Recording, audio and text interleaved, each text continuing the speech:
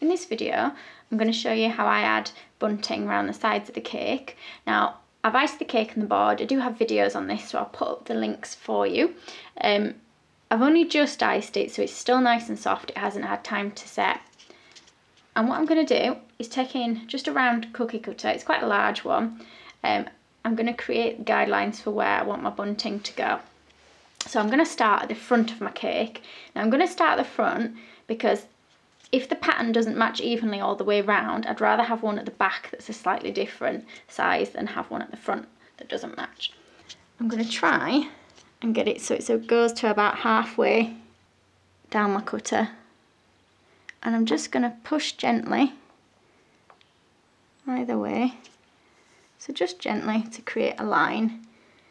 And this is going to have a line of fondant that will run through it, or you can use royal icing. So I'm going to go again with my second one, trying to get it as even as I can. Now sometimes I do end up with some a little bit lower or higher than each other. Now if it comes up a bit, just gently push it back down. Now instead of carrying on in this direction, I'm going to turn it now and go from this direction.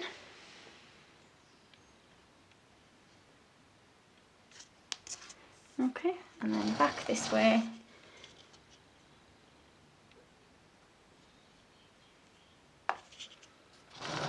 And back to this side again.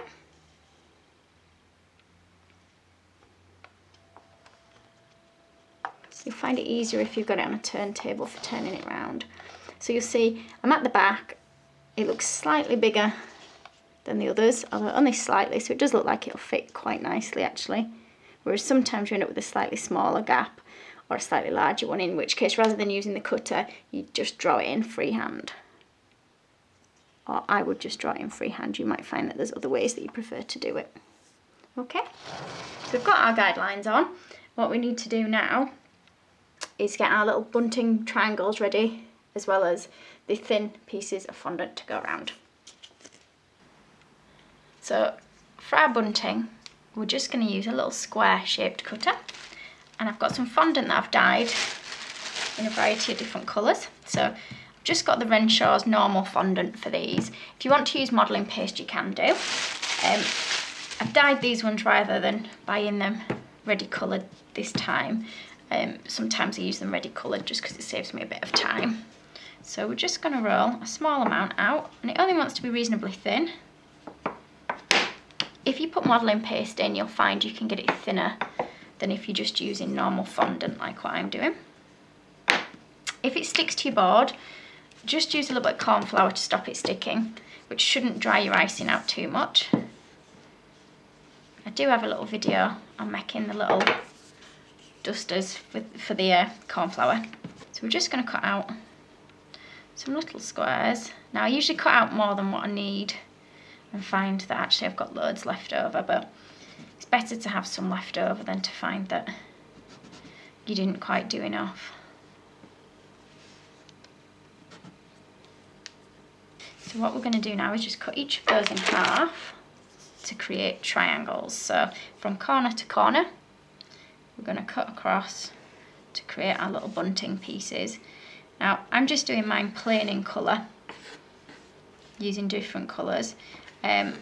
You might want to put patterns, polka dots on yours, which looks really nice and effective.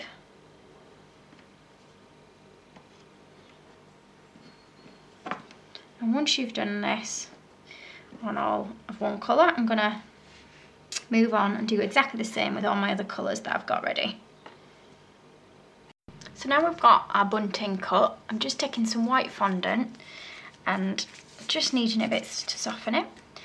I'm going to use a clay extruder, I think that's what they're called, to push it through to create a fine string line.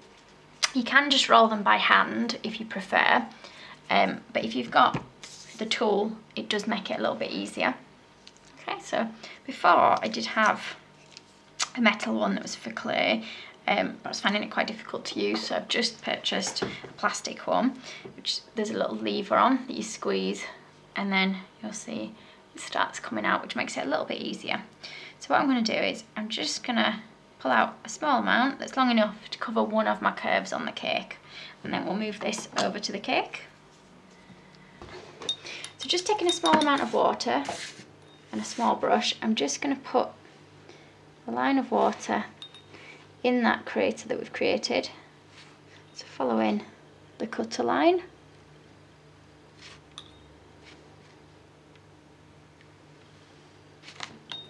And taking my piece of fondant, I'm just going to try and put that into the line that I've made.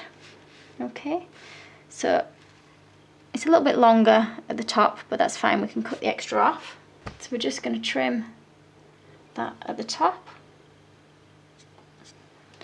And you're going to do the same now all the way around. So what we're going to do now is start to add our bunting. Taking, just running little triangles, we're just going to put a small amount of water on the back, and we're just going to push that. I'm going to start at the centre, and we're just going to push it just under our white line. And you're going to continue now adding more in other colours. So next one along.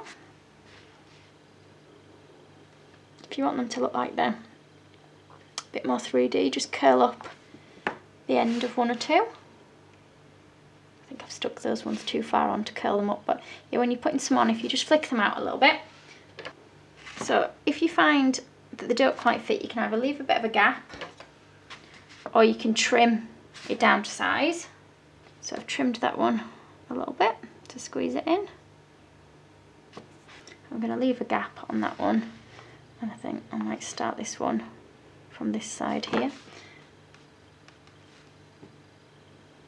Again, try and pull the corner out if you can, so it looks a bit like it's blowing in the wind. So continue doing that all the way around your cake until you've filled all your white lines.